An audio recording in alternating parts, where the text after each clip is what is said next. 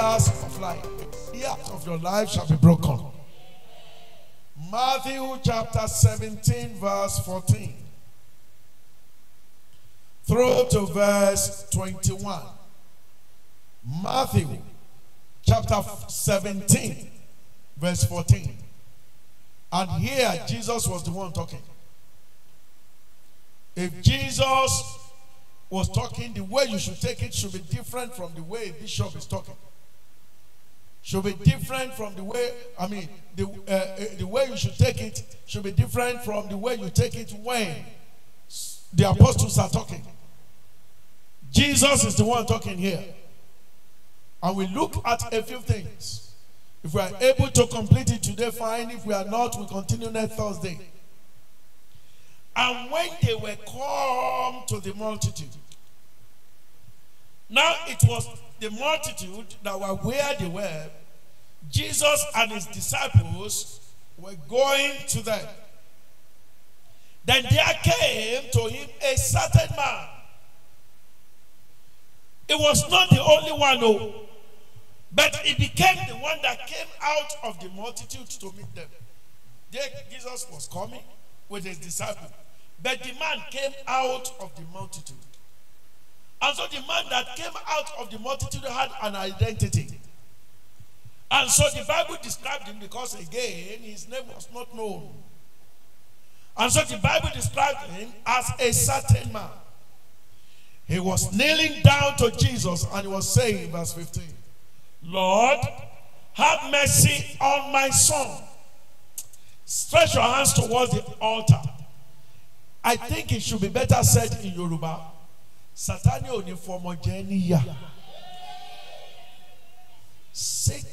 not suffer you with your children. You will not shed tears over your children. If you believe it, shout a louder amen. Now let me say this. Even if you are not married, say amen. Even if you are a kid, say amen.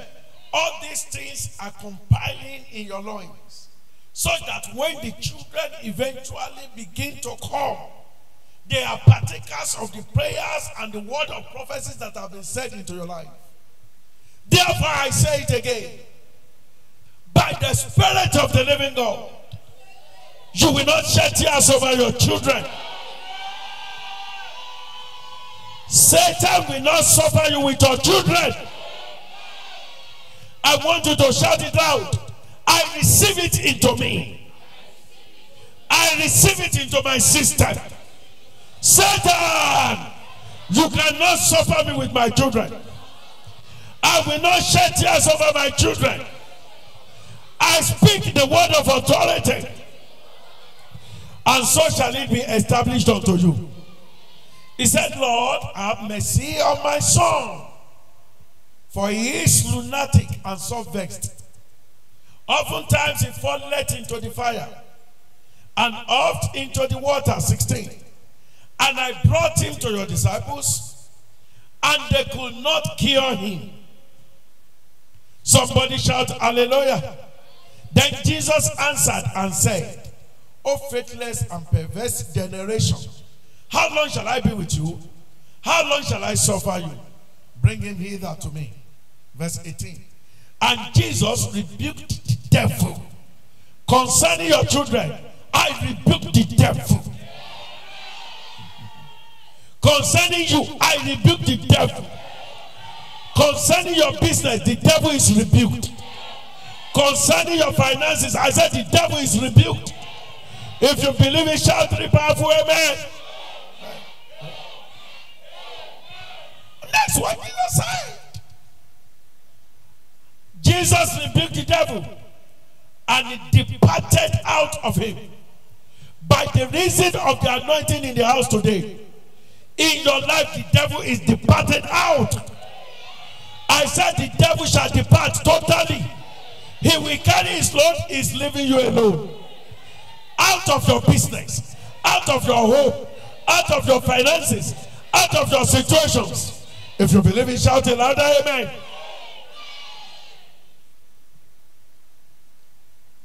And the Bible says, and the child was killed.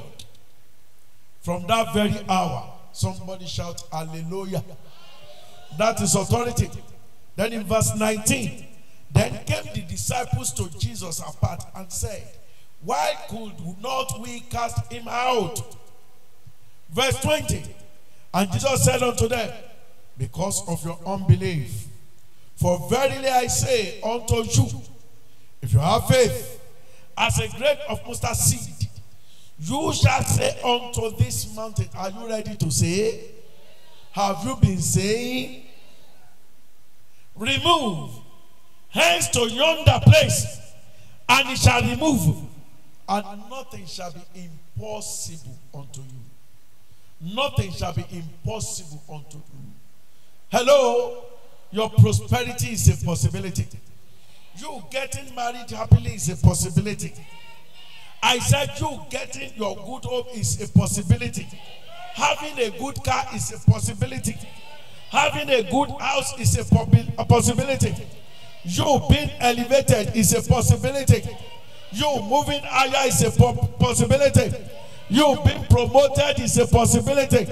You becoming a millionaire is a possibility. You traveling on holiday to America is a possibility. You being connected to a big contract is a possibility.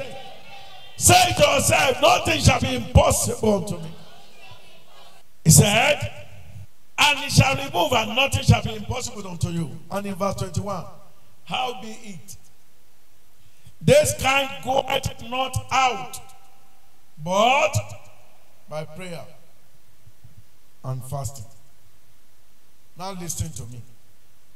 When life's situation hits, sir, it brings man to his knees. The Bible says that the man came to him, kneeling down to him. When the situation of life hits, it brings you to a low level. And that's why Yoruba people says, if a big calamity befalls a man, small calamity begins to what? Makes the life of fellow a toy. When life situation hits a man, it brings the person low. For example, if you are going to somebody to borrow, do you know how money is borrowed? You will first of all sit the fellow down and analyze the problems of your life to him, thinking that he will be convinced and therefore show you pity. At the point you begin to analyze the situation of your life to that man, you are already on your knees. Because your issue are your issues. Your issues are personal to you. Your issues are private. That confidential, God bless you, man. That is your issue. But when you are seeking help, when you are seeking assistance, when life has brought you low, you begin to say things that you ought not to tell anybody, to people you ought not to say anything to. People that ordinarily, it's like when I was still looking for printing job to do. Stretch your hands towards the altar. I do not know how low that life has brought you, but you are coming back up.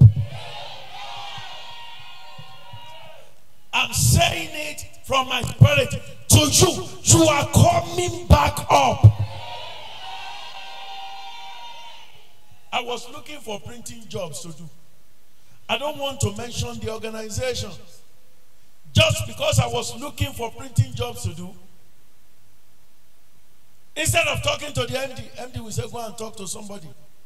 And then the somebody will now say, go and talk to one small fries, one small assistant there. Because I wanted the job. People that I knew in myself that shouldn't even be up to the people that I had employed as receptionists, I will begin to call them my sister, my brother. just because I wanted printing job from them. And they will now begin to say, God will help us. They will now begin to give me. That was why I left printing. I'm no longer interested in it. There are certain kind of jobs that makes you become like a beggar. Like a beggar. You will not beg to feed. I said you will not beg to feed. I said you will not beg to feed. Because the man needed assistance. Was it Jesus that told him to kneel? Did Jesus ask for the story of his life? Did Jesus ask him what he's doing? Without even Jesus talking, he began to talk. He began to talk. He was not just talking, he was kneeling down. I don't know on which spot you are currently low. You are currently kneeling down. I speak by the Spirit of the Lord. Oh yeah, come back up now. Oh yeah, arise. Arise. In the name of Jesus. At the bottom of the mountain, they were met by a crowd of waiting people. That is Message Bible. It says, as they approached, a man came out of the crowd and fell to his knees, begging. Shout it loud. I refuse to be a beggar. I'm no longer a beggar. I shall not beg. Me, I no go suffer. I no go beg. I no go suffer. Oh, me, I no go. Lie, I no go beg for. The God of miracle, the my Baba, oh, miracle. The God of miracle. You are not singing it well. Miracle, my. Oh yeah, me, I no go so. I no go suffer, I no go back. ABAYOMI, me, I no go so. OBABOLUJO, I no go back. Why? God miracle now. The God of miracle now, my.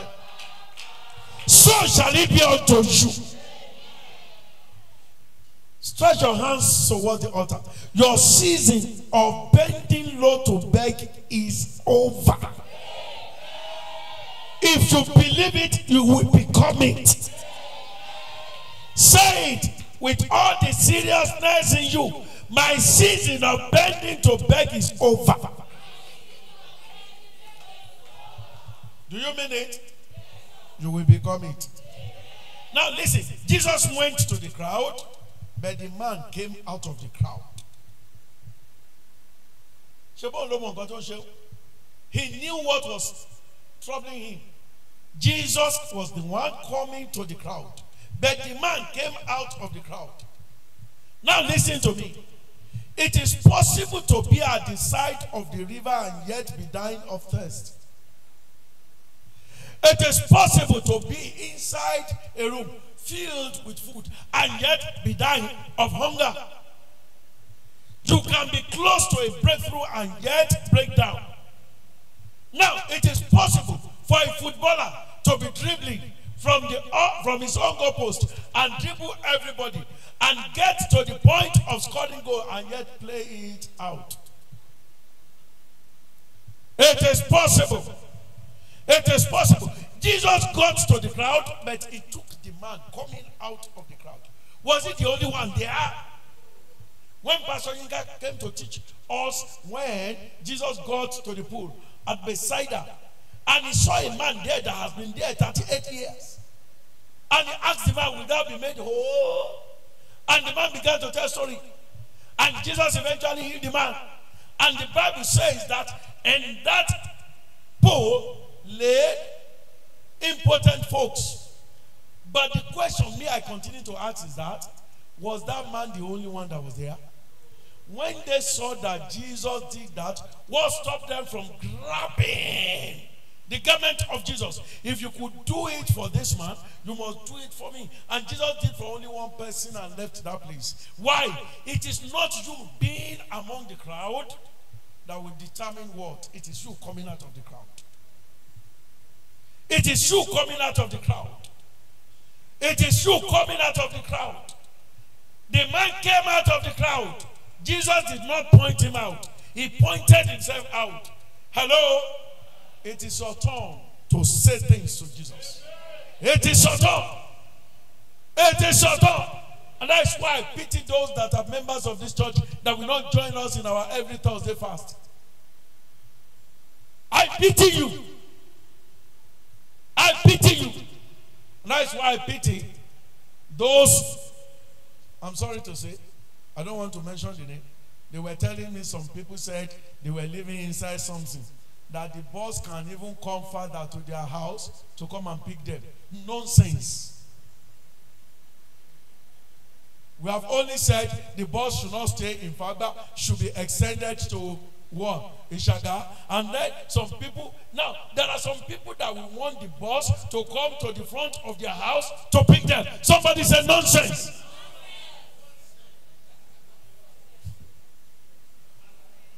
They say because transport fare is too much.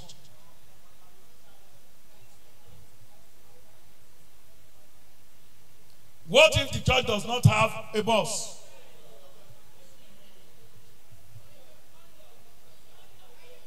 It takes you coming out of the crowd, man. You think things just happen? I keep saying, look at me very well being sure. I will be too rich. You know why? I have come out of the crowd. I do what is real. There is no way the devil can put me down. It is too late. It is too late. Come out of the crowd. You are in the church, you are looking for what the church will do for you. You, what have you done for the church? How useful are you to the church? There are some people, the only thing they do is to come to church on Thursday because they know that even if they fasted or even if they did not fast, they will collect food.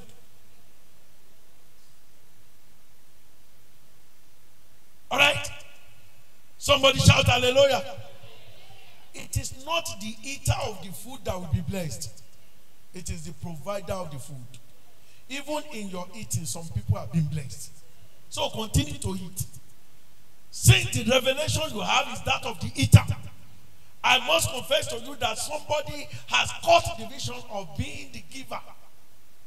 So as you are eating, the fellow is being blessed. It is not mago-mago. It is not awure. The more you eat, that fellow is being blessed. So that he can continue to provide for you to continue to eat. So you are eating, you are becoming fat. But the other fellow is becoming fat in naira and in his account. So you can decide which one you want. Whether you want to become fatter in your body and grow pot belly. You know, there are some people that looks like big men, but they are small. But there are some people that are very, very big, but they look like a poor person. Which one do you want? Somebody was showing us a picture on his status. He put the picture of a musician. He did his hair, put on chains, multiple chains, dressed elegantly. And he said the man was worth 26 million naira. And then he put the picture of Jeff Bezos, currently the richest man in the world. And then he appears simple, in a shirt and trouser, no chain, no wristwatch, no bangle, no any hairstyle of any class or category. He was just his normal self.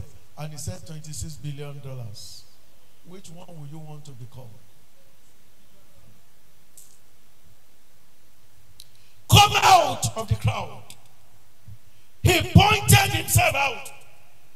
It is your turn to point yourself out by what you do, by your activity, by your my God, how do I put it? Now, you might be in this church and be useless. It is not coming to church to say amen that will open doors for you. You have to provoke it. Say, I hear. Jesus is not just coming to you. Listen to me. Jesus is already with you. Say, I hear. And Jesus is with you. Say, I hear. So breakthrough is within your reach. Make up your mind. I told you Saturday.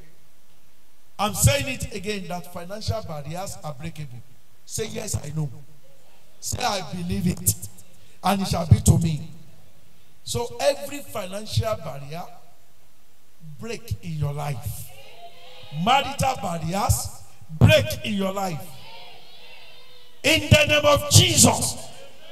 Delay is a form of barrier. Every barrier of delay break in your life. If you believe it, shout a louder amen. So look at yourself and tell yourself, enough is enough. Say to yourself, I receive my miracles. Say to yourself, I receive my breakthrough. The man said, I brought him to your disciples and they could not cure him. He had issues. He did not go to ABAYOMI. He went to disciples of Jesus. There are messages. You see, the scripture is full of messages. It all depends on what you are reading and how the Holy Spirit is interpreting to you. Somebody shout hallelujah. Number one, from this verse alone, that is chapter 17, verse 16. And I brought him to your disciples, and they could not cure him. Number one thing you should know is that if you go to any man of God and he prayed and something happens, stop glorifying them. The glory belongs to Jesus. Hello? You know why? It is good to share testimony. That I had relationship with this man of God and I got this. I got that. It is good to share testimony. Somebody shout hallelujah. But what percentage of people had the testimony to share in that way? So when they pray, be healed, it is only those that are healed that will come to hear about. What about the majority that were not healed? Do they come to share testimony? And then those that became healed will now come and be saying, thank you, Pastor. Every pastor has their limitations. When somebody prays and that thing happens, it is just God's time for it to happen. Stop glorifying man. Number two, after you have done all, after you have gone all over the places and you cannot see solution, don't stop. Say, I hear. Say, I will not stop. The man went to Jesus' disciple. Did he stop? No. Maybe it was Jesus' disciples that he went to. And now said, now, I've seen the limitation of Jesus' disciples. I've been to them. They couldn't get this thing done. There are things for me to see do. So do not stop. Never give up. Because there is always something to be done. If your challenges persist, there is something that ought to be done that is yet to be done. So never give in to barriers and say to yourself, I've been here, I've done this, I've done that. I'm no longer going to try again. No, that's not the way it works. The man never gave up. The man never gave up. Now look at it this way. As at the time he was going to see the disciples of Jesus, maybe it was a case between him and the disciples alone. But this time around, he was in the middle of the crowd. So there were many people for Jesus to attend to. Never give up. You have tried, never give up. You have prayed, never give up. You have done your giving at seed sowing, never give up. You have done prayers, never give up. You have fasted, never give up. You have done anointing. Never give up. Say, we never give up. You may have attended the best of church programs where the preacher was spewing out fire, or he carried fire anointing, and yet your mountain stood firm. Still, don't give up, because the best is for the ever seeking. And when I was writing this, I remember the motto of the secondary school I attended. Great Lennon Jubilee High School. The greatest secondary school in the world. Don't compare with your own. Somebody shout hallelujah. If the name of your school is sweeter than our own, the motto of our school is sweeter than our own. The best is for the ever seeking. That was the man. That was what the man did. The fact that he went to the disciples of Jesus and he didn't get the situation, did not get him dissuaded. He did not lose hope. He still went. Now, as at the time Jesus was there, were the disciples not with him? They were with him. He did not say, no, I'm not going to try again. He never gave up. Somebody shout hallelujah. Now, because of that, you will still marry. Don't consider your age. You will still get that married to be done, if that is your priority, and you will marry well. You will still carry your babies. No matter the delays, you will carry your baby. If that is your desire, you will be prosperous. The number of years you have spent in poverty, I don't bloody care. What I know is that if you don't give up, you will still be prosperous. Is anybody listening to me? Your breakthrough is around the corner. Your breakthrough is possible. You will succeed. You have been trying, you have not been succeeding. Forget about the number of times you have tried. You will succeed.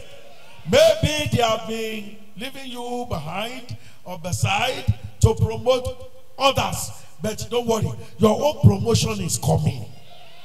Now, number 3. After you have gone everywhere and there is no solution, you know what God is telling you? He's telling you that your solution is within you. It means that you're sick. Somebody shout hallelujah. When I was passing through, one of the mechanics that was fixing my car told me that there was a powerful man of God in Akure we should go. I'm a researcher by nature. And so I followed him. But when we were going, I told him that the man was not going to say anything.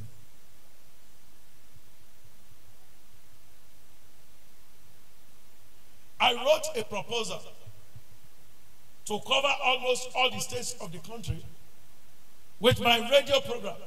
And I was looking for a telecommunication outfit, a major one in this country, to finance. And I was spoken to their director of marketing. And he told me that I should bring my proposal. He said, but he had already retired. And that if he should be presenting that quantum of proposal in retirement, you know, when you retire, your letter has been sent in, but you are still just working, pending the time you will go on your retirement leave and never to come back. He said they had even brought somebody from a foreign country to replace him. He said, but I should go ahead and bring my proposal. That he will present the proposal, but he cannot push it. So if the new person feels that the proposal should go, that it will go. But he promises that he will present it. And so I now wrote the proposal. I now carried it. Maybe they said the man is prophet. Let us go. Whether he will pray on it. And when we got there, the way and manner I saw things done. Hello? When you go here and here and you did not see solution, what Jesus is telling you is that this solution is within you. It's in your hand. Is anybody listening to me? When I got there, me that I knew the challenges I was facing, The man did not tell me anything. The only thing he was telling me is that I should take care of my wife. Did you complain to the man that I was not taking care of? So I should take care of my wife. And I said, was my wife complaining that I was not taking care of her? Is that an issue here? The major issue that brought us there, at the end, he said, the thing will go through. He said, but somebody will link me up. He said, the person that will be linking me up will want to take a higher percentage of whatever that comes out of it. I said, make the man even take, but let him link me up. It is not the number of places that you went to. When you have gone around, you know, there are some people, they know how to pray. I've said it before, when they go to Holy Ghost camp during the heydays before COVID, as they go to Holy Ghost camp and they are coming back, they will stop over at where? Prayer Mountain. As if there was no God and all the prayers they have prayed in was a waste. They now come to top it up. Now, when you have gone to all those places and you still did not see solution, what Jesus is telling you that your solution is within you. I said your solution is still within you. So stop looking for solutions outside because the solution is in you. How? Matthew chapter 17 verse 19. Then came the disciples of Jesus apart and said, why could we not cast him out? In verse 20, and Jesus said unto them, because of your what? Unbelief.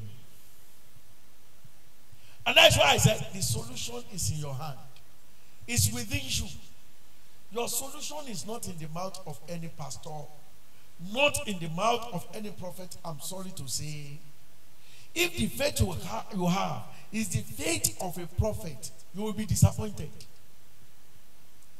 I told you of a prophet back in this that gave me an anointing oil, and he said I should anoint my head. If I get to hear that they are killing there, I should go. Nothing will happen to me.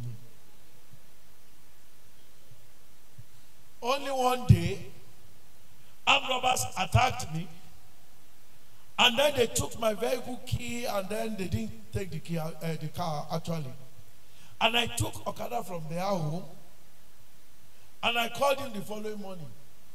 He said, he said they can take away my property, but they will not touch me. And I said to myself, if they touched me, and my enemy is dead, where will I see you to tell you that this is what has happened? Somebody shout hallelujah. The man is long dead, I'm alive. What if it is his faith that I carry? Now that he's dead, my faith dies. Stop believing in any prophet that until you see him, the solution of your life cannot be. And that is what Jesus is saying here. That when you have gone round for all the prayers and the anointing services and whatever, and they have said that if you want to live to 1,000 years, you should sow 10,000 naira. And they have told you all those gimmicks to collect your money, and yet you did not see anything. It's telling you that your solution is within. Somebody shout hallelujah. He now said, because of your unbelief, for verily I say unto you, if you have faith. He now begins to analyze the process through which your barriers can be broken. These are the processes. If you have faith as a grain of mustard seed, you will say unto this mountain, remove hence to yonder place, and it shall remove, and nothing shall be impossible unto you. When you say, not when you say amen to somebody's prayer. When you say, not when you are receiving the prophecy from any pastor or any prophet. When you say, when you believe, when you have faith, when you say, when you believe, when you have faith, when you say. In other words, the reason why barriers are still standing against you is because of your unbelief, It is because you have no faith. It is because you are not saved, pure, and simple. There's the scripture. So no matter how long the barrier had stood against you, never cast away your faith. Never cast away your faith. What are the problems that some people have? You have had migraine for a number of years. You now have taken the migraine to be your migraine. The moment the migraine comes, you say, this is my migraine. Like somebody that is somewhere looking at me. It is this my migraine. It is this my backache. It is this my leg. It is this my eye. It is this my ulcer. It is this my heart problem. Ha, sister, ulcer, your ulcer, your backache. Now, you have owned the backache. It now belongs to you. You now own the... That is unbelief. You have accepted it as part of yourself. You have taken it as a property. This is my penniless. I'm broke than a broker.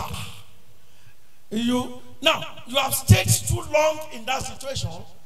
You have become accustomed to it. You have become used to it. You have accepted it as of faith. Hello, church. Is anybody listening to me? That migraine is a stranger in your body. It is not your migraine. That your delay is not this your delay. It is a stranger in your system. Somebody shout hallelujah. That ulcer is not your ulcer. You are not born with it. It is not going to kill you. That poverty is not your poverty. Oh, am I talking to somebody? Believe. Say I hear. Believe. Say I believe. For how long? Until the barrier is broken. Continue to believe. Hold your faith together. Never be discouraged. Never be oppressed. Another condition. He says, ye shall say. But unfortunately, what have you been saying? This is my backache knee. Why were you not in church? It is because of this my backache. That is what you have been saying. And that is what we are getting. Why are you not in church? I don't just have any money. I'm so broke. That is why you are broke. The church made a provision between that your place and where the church bus parks. What stops you from trekking to that side? And you are telling me that the church should now send a vehicle to come to front of your house to pick you?